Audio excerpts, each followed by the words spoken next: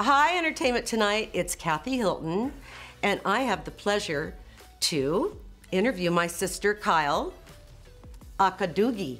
Well, now I'm gonna have to tell everybody what Rick calls you, Poodle. Poodle. There you go. That's what you get. Sharing Doogie. Kathy will say, I'm gonna tell you one thing. I was talking to, and I was like, you know what I mean? And I thought to myself, you know what I'm saying? So after asking you many, many times, what made you finally decide to say yes and cave and do the Real Housewives of Beverly Hills?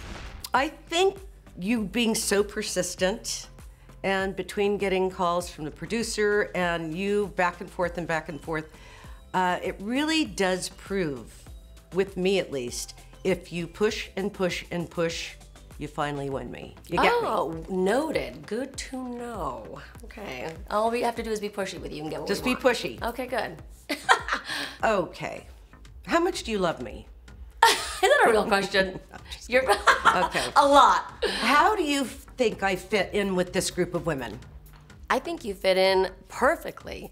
It's so funny because, you already had a relationship with some of the women, but you got to come in and avoid, all the drama. I mean, you were there for the drama, but right. it was interesting to me to see you come in and be like, oh my gosh, this is so much fun. I love this. What's all the stress for, ladies? This is so much fun. Right. Wait, I thought you were Kyle. I'm not kidding you. I get that all the time. With the snap, with the hair, and I'm thinking she really has it all out there. I mean, a lot of people would not say it's fun. Well, you Just know me, I saying. know how to tune things out. So who gave better advice before joining the show? Kim or me?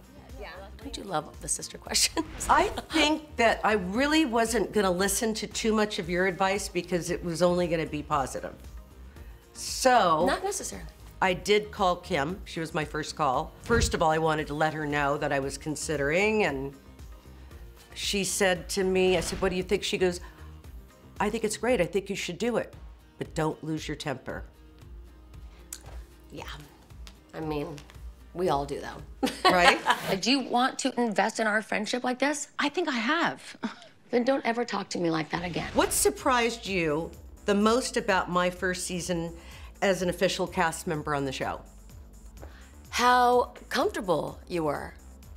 In the past, I didn't think you were comfortable in front of the cameras, but this time it really felt like you didn't even think about them. No, I didn't. You were so, to see you coming out, in your pajamas and me coming in while you're in bed, you didn't even care. You were just like, I'm fine, I'm comfortable with all of this. So that really surprised me. Really? Yeah. Well, I think because we're sisters too, it was like just a girl's trip. You were just thinking of it like that, which it is, but there are cameras there, so I'm used to that, though. I kind of forget about that. Especially if I don't have to memorize lines. Who did you think that I would get along with or butt heads with? I didn't Or think, go head to head with, I should say. I really didn't think you were going to butt heads with anyone.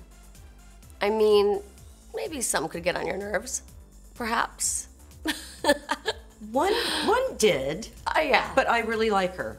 Well, you know what? I'm gonna pull an Andy Cohen and ask you, who got on your nerves the most?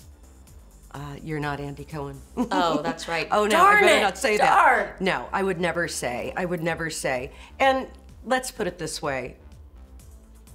If it happens again, you'll find out. Oh, I can't wait for that. I put some drops, and I thought they were eye drops, and I put eardrops in my eyes. Are you serious? Okay, so you have quickly become a fan favorite. Did you think that people were gonna see how funny you were so quickly? Honestly, do you want the truth? I always want the truth. Ooh, okay. Because really the things that I thought were funny and really fabulous, they were not used on the show. I didn't think that anything really was that funny, so. Well, the thing is, you are so funny when you are trying to be funny, but when you are not trying to be funny is when you're actually hilarious, when you're just being you. Which I know that you don't get that and see that, but just like the littlest things, like not being able to plug in the fan. That was a very funny meme. Kathy, The fan plugs in, you said to actually put it in the outlet. What has been the best part of getting to spend more time with me? Just how much we laugh. I mean, you know, we have the same sense of humor. Yours is a little more naughty, mine's a little more... I mean, when I look at the show and I see us laughing, I can't stop laughing watching it because it's just, it's like contagious. Just make me, I mean, we've always been like that. But you're used to seeing yourself naturally the way you are every day for 10 years on TV. 11. For me, I have never seen myself. It's like watching home videos. Right. Laughing in hysterics like that and kicking my foot. I mean, I have to tell you, I didn't realize that I was doing that. When I watch the videos, I laugh and I watch them over and over. A lot of people have been wanting to see the three of us sisters together. Would you be interested in doing a Richard sister, some kind of show together with you, Kim, and me? Absolutely. Can you imagine? I think that's a plan. Things could go south pretty fast. You never know. I'm here. This season is about to heat up with Tom and Erika's divorce.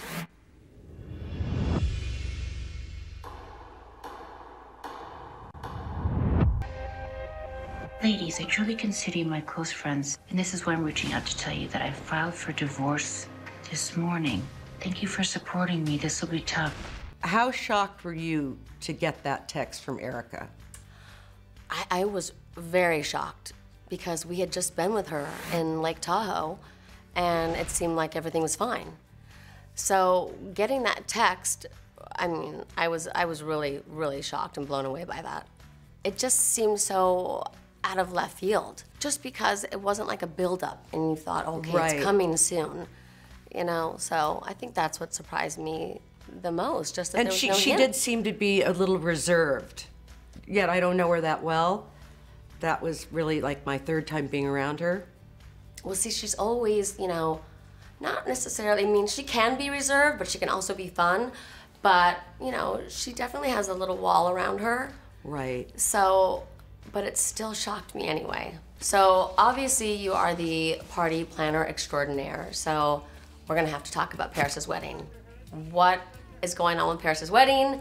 What are you planning? Give us the 411. Okay, I have to talk with her. I laugh and say, Paris wouldn't care if there were, you know, white teddy bears and unicorns and balloons on the ceiling. She's not what you would think, as you know. Right. She's not that bridezilla type. She would be very happy with a petting zoo and hamburgers and hot dogs. How many people do you think are going to be at this wedding? You know, we just have to see, and I think it's better to have a smaller amount than a huge, huge group so you really can enjoy it. I agree. I know, but good luck with that. I know, that's what she said. Why don't we play this game where we say 3 things? Okay. Okay. 2 truths and 1 lie. I worked as a dental assistant.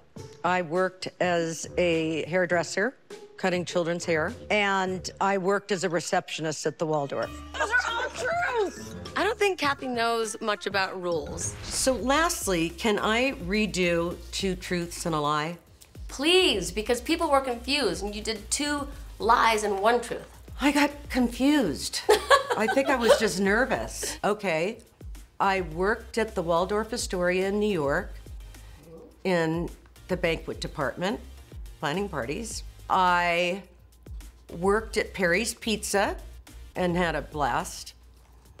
And then I kidnapped a baby that I babysat. Kathy. Well, first of all, you would do that last one. But yes, that is true. You worked at Paris Pizza. I still remember your... Kyle, the burgundy Not cords. the burgundy, and it was the check. The little check. Why do I remember that uniform so well? I was so proud of it.